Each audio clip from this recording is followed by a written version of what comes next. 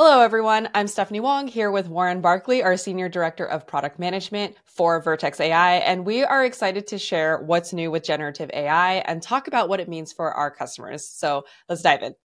First up, we recently announced Llama 3.1 models are now available on Vertex AI, and this includes a new 405B model, the largest openly available foundation model to date. 8B and 70B are also new versions that excel at understanding language, nuances, grasping context, and performing complex tasks such as translation and dialogue generation. Next, Google Cloud is the first hyperscaler to introduce Mistral AI's Codestral. Codestral is Mistral AI's first open-weight generative AI model explicitly designed for code generation tasks. We also added Mistral Large 2, their flagship model, which offers their best performance and versatility to date.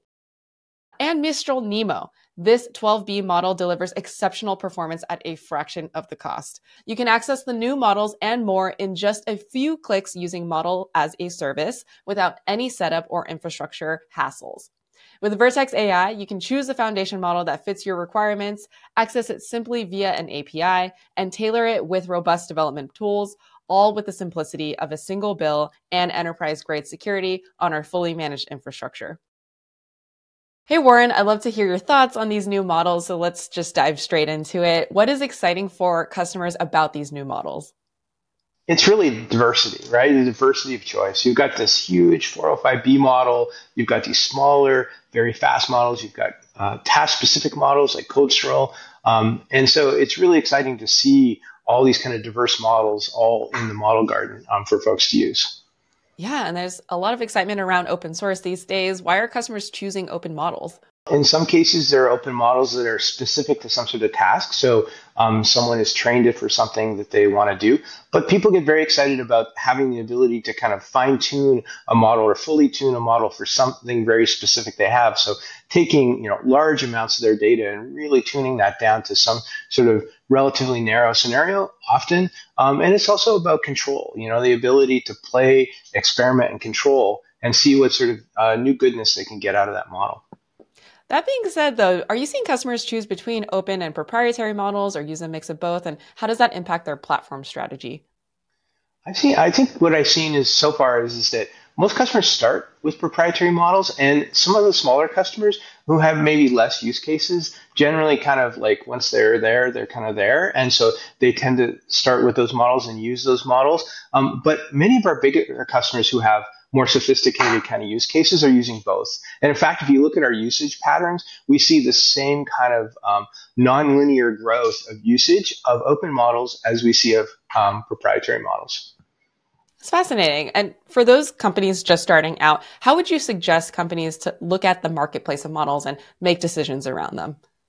Yeah, it's not an easy thing. I think that first of all, you kind of have to figure out what do you want to do. Are you doing some sort of prompt that's really complicated? Then you're going to need to go look at the bigger models. If you're looking for something that's relatively, simple, like I just want to summarize a small, maybe you want to go smaller models. Like, does it matter how quickly the model responds? Like, these are all things that you kind of have to consider. And so it's not really a choice between open and proprietary in that case. It's more like, what are the specific use case that you have in the scenario you have?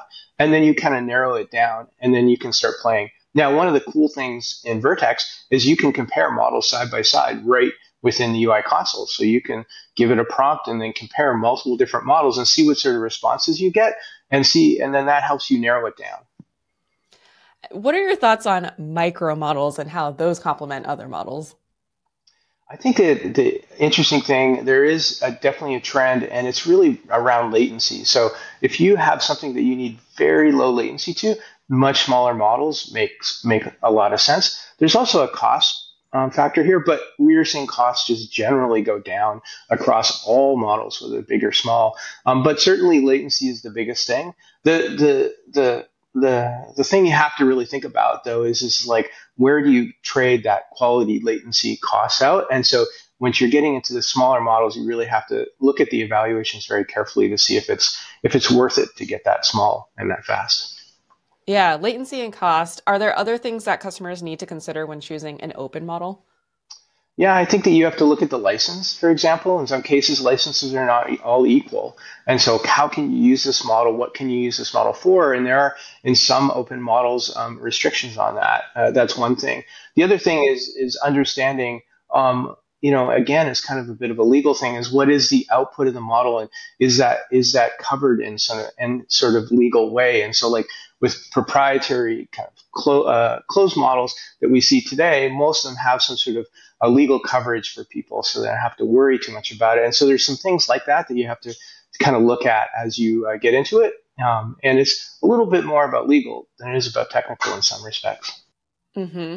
And we've heard this term models as a service. Tell us more about that and how does this help customers?